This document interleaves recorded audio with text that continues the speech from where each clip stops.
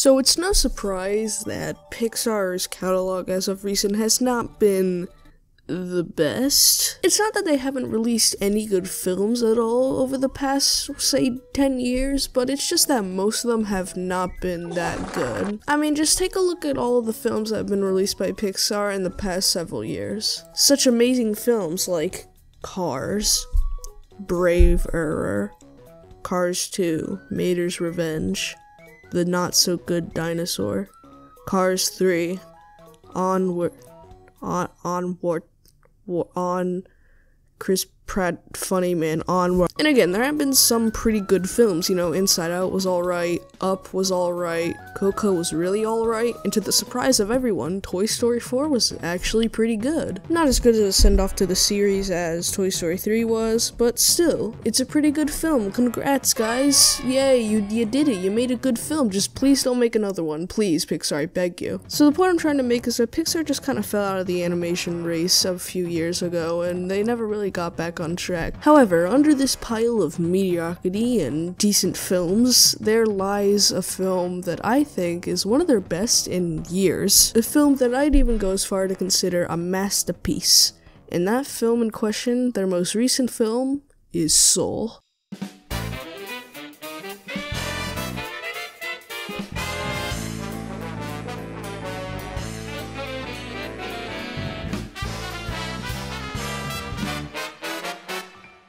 So the movie centers around Joe, a middle school band teacher who, it's obvious that he kind of longs for more in life. He wants the big gig. However, once he finally gets this big gig, he considers it one of the biggest moments in his life, and then he just kind of dies. Then Joe falls into this pit of a bunch of blue people. No, not those blue people. No, not those either. Oh god, I hope not. No, these blue people, as they're all walking to Subspace Emissary, and he's like, fuck that, I don't want to go there. So he leaves and he finds himself in the Great Before. The Great Before is basically where a bunch of souls are born and they get their personalities, quirks, and other stuff before they go into the world. Now one of the Terrys decides that Joe should be a tutor and puts him in charge of tutoring 22. The only problem being that 22 seemingly doesn't really have any sort of life spark at all. Nothing seems to really interest her, therefore she can't get an Earth pass. This sucks for Joe because Joe wants to get back to Earth, and he thinks that if he can get an Earth pass, he can get back to Earth and play the gig. I mean, seemingly this would work out in Joe's favor because 22 certainly doesn't want to go to Earth, as she states that she really just doesn't see any appeal in it. Eventually they find themselves in this weird Soul 7 Seas where they encounter a lot of weird and crazy wacky things, but eventually they get transported back into the living world, but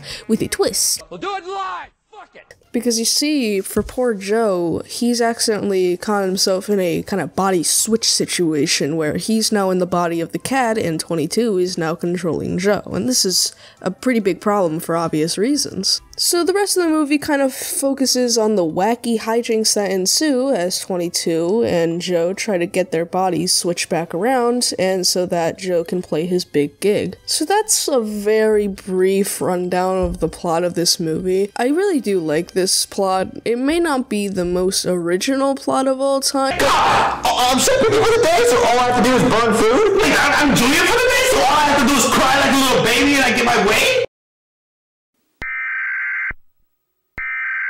Don't care.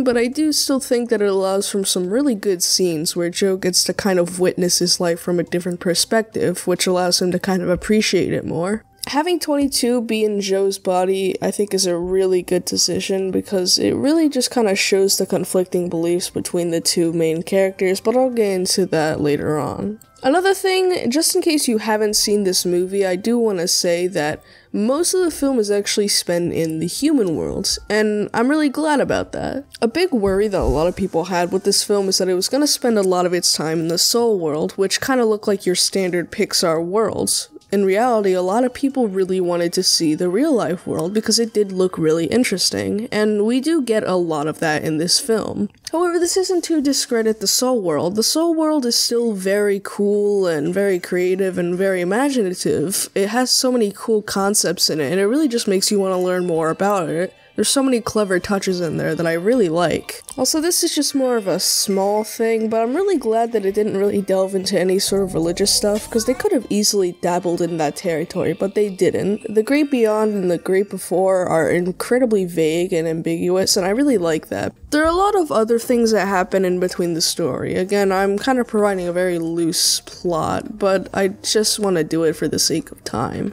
There are a lot of great scenes in this movie. One scene that I particularly like, and yes, I know this is just kind of what Fearless Productions talked about, but there's this one scene where Joe confronts his mother about his passions, and you can see how Joe is kind of depicted in this very harsh blue light, while his mom is depicted in this very warm light. And as soon as Joe talks about how if he died his life would be meaningless, his mother steps into the blue light, basically showing how she now kind of understands Joe in a much more deeper way. It's the little stuff like that that Soul really excels at. It has a lot of themes that are very ambitious for a Pixar film, and I really do think that they handle them incredibly well. This film is immensely relatable, and I really do like it for so many different reasons. Now, a lot of what makes Soul such an amazing film would have to be the characters in the film, so let's talk about that now.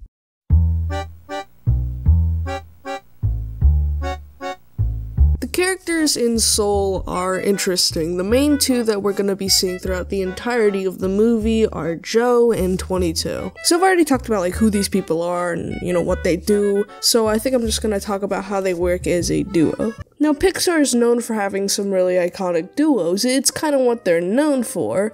Miguel and Hector, Joy and Sadness, Mike and Sully, Buzz and Woody, Bo Peep and Woody, Remy and Linguini. Hell, even Cars had Mater and Lightning McQualsky. Now, what is it about these duos that makes them so appealing, entertaining and memorable? Well, probably the performance by the actors, the great dialogue, the great dynamics, and of course the comedy. Now, with Joe and 22 in this film, those things still apply, but the difference in this film is that I actually like this duo for a different reason, and that's more because of the conflicting beliefs that the two have and their different outlook on the world and how that kind of affects the film. You see, Joe has kind of been living his whole life. He doesn't really pay attention to the more minuscule things about life. He's more focused on what's in front of him, the big gig, and that's why he's so eager to get back into his body and do that big gig, because he thinks it's gonna be the biggest moment of his life. But you see, 22 kind of has a different outlook, because instead of looking at what's in front of them, they instead kind of look at the world as a whole, focusing on a lot of things that most of us wouldn't really care about. Seeing how polar opposite these two beliefs are is really interesting to see unfold throughout the film. There's so many great scenes in this film that kind of perfectly represent how 22 sees the world, and it's really cool. There's this part in this film where there's a bunch of these leaves falling from the sky, and the shot of 22 looking at them almost amazed, and the way that these leaves are used almost as a symbol in this film is really smart. It's a great representation of how 22 sees the world and how different it is from Joe's view, and I also just kind of think it's a great metaphor for, well, the themes of this movie and, life and stuff. I think the part where Joe kind of lays off a bunch of the random objects that 22 has collected over his piano as he starts to play and then he goes into the zone, I really like that scene because it's pretty emotional, but I think it also really helps the film kind of push this theme of appreciating life. I mean, these things basically hold no value to me or you, but they're really important to somebody like 22 who's never experienced living. Now, of course, 22 and Joe aren't the only characters in this film, and there are a lot of side characters in this film, and I'm really happy to report that these side characters are super fun. The weird hippie guy isn't that interesting, but a lot of the other side characters are, like the weird Terry and Jerry people. I think that they're kind of unique, and I really like their weird 2D character designs. I also really like the character of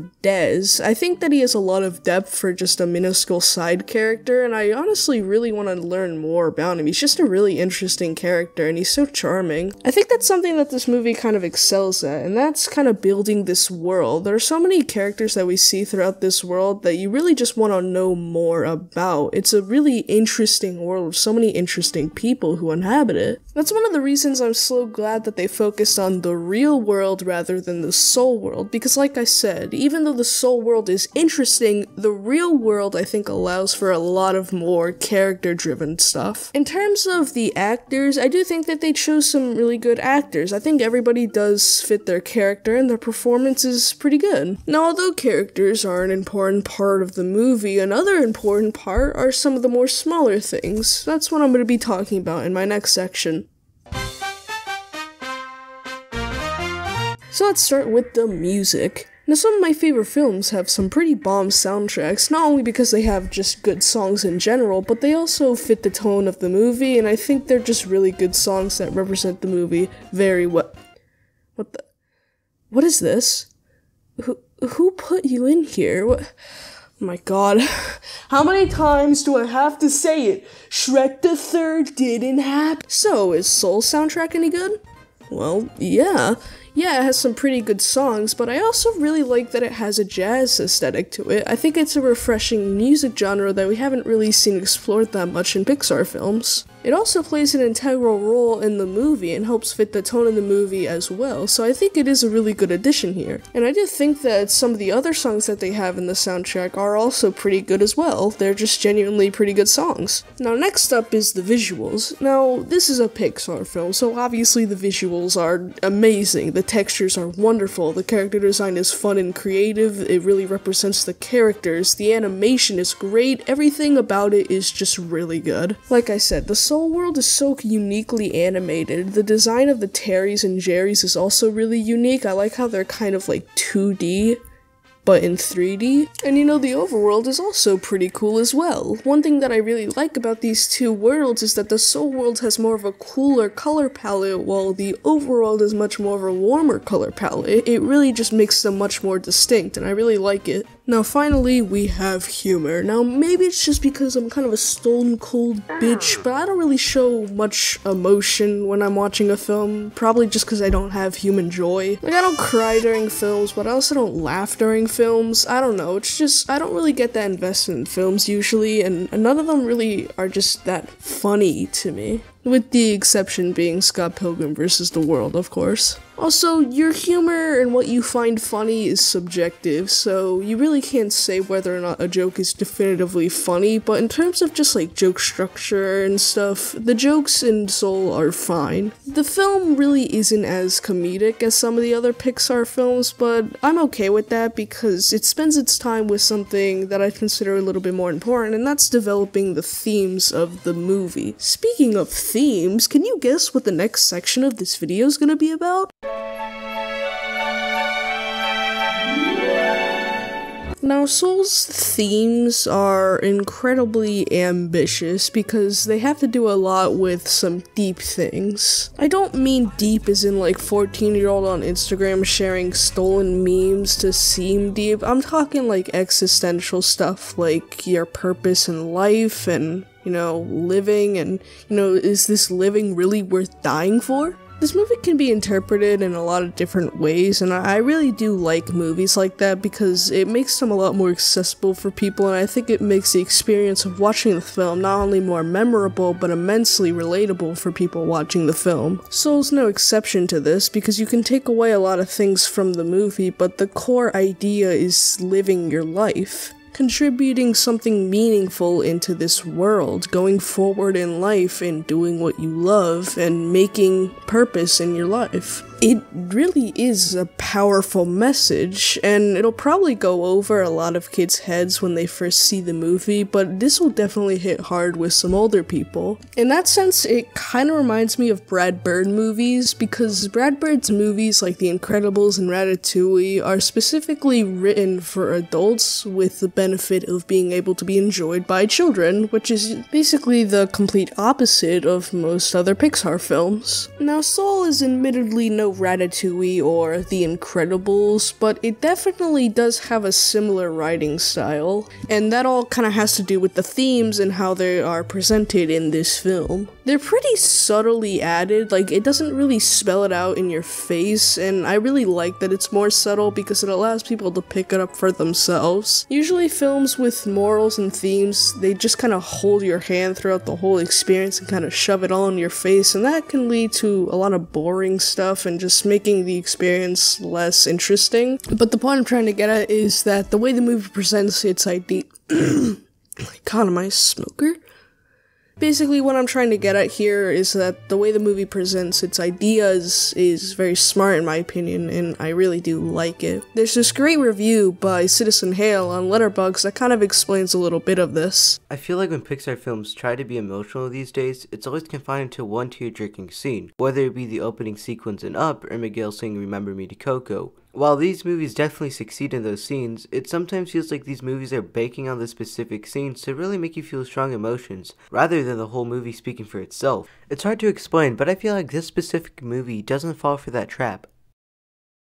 It's a pretty creative and unique idea. I mean, I haven't really seen that many films, let alone animated films, really delve deep into this idea of life and your purpose in life as much as Soul does. Some people think that the movie seems to be holding back a little bit on its messages and what it's trying to say, but I don't really see it that way with this film. In terms of how the movie kind of shows its themes to us, I really do like how it's done. There's this great scene that I mentioned earlier where Joe kind of lays all of the items that 22 collected onto his piano. These objects range from a lollipop to pizza to a bagel to just random crap that most people wouldn't really care about, but I think it's a really cool way of showing how other people see the world and how other people, kind of appreciate life. That's another thing this movie does really well, and that's with the theme of kind of appreciating what you have in your life and being content with what you have in your life. I love the way that the movie kind of depicts how Joe doesn't feel any different after the big gig, the moment that's gonna give his life purpose. It's his biggest moment in life, and yet afterwards he feels nothing new. After all this time, he doesn't really feel like a different person, he just still feels the same. And that's just super relatable on so many different levels, and it just depicts it so well. I think that's something that a lot of people kind of fall into, that trap of constantly wanting the new big thing in life instead of just being content with what you have now in your life, and it's a great message to have. You may have noticed that around the time this film came out, I kind of went on a really long 2-month break, and that's because after I saw this movie, I kind of picked up that whole being content with your life and being the best version of you, and I really took it to heart. Additionally, I also had just a lot of other things going on in my life at that point, and this film was kind of like the straw that broke the camel's back and really made me take a step back from my life. I mean, I just had the craziest year of my life. 2020 was such a strange year for me because it was just a roller coaster of emotions, and I feel like that's how it was for a lot of other people.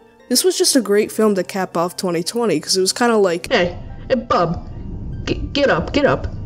Yeah, no, it sucks right now. But it could be better. So yeah, this film is kind of like what made me realize that I needed to take a break, and what did I do during that break?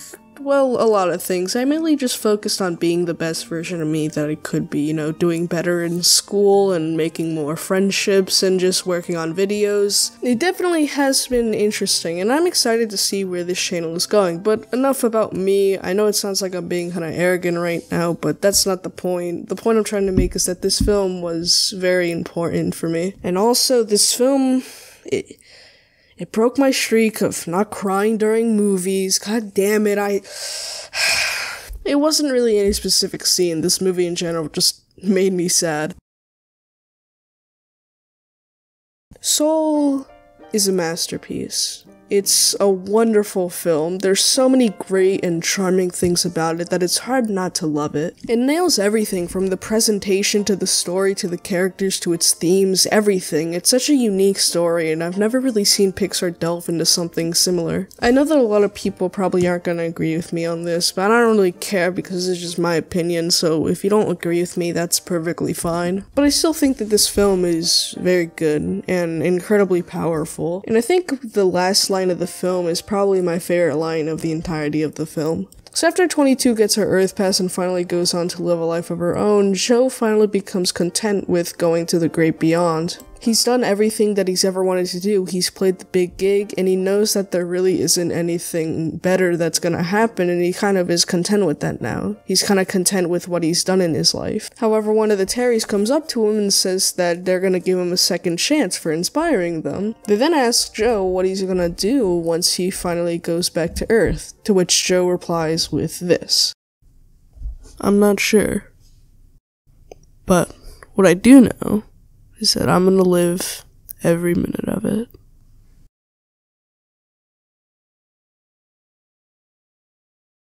Bye.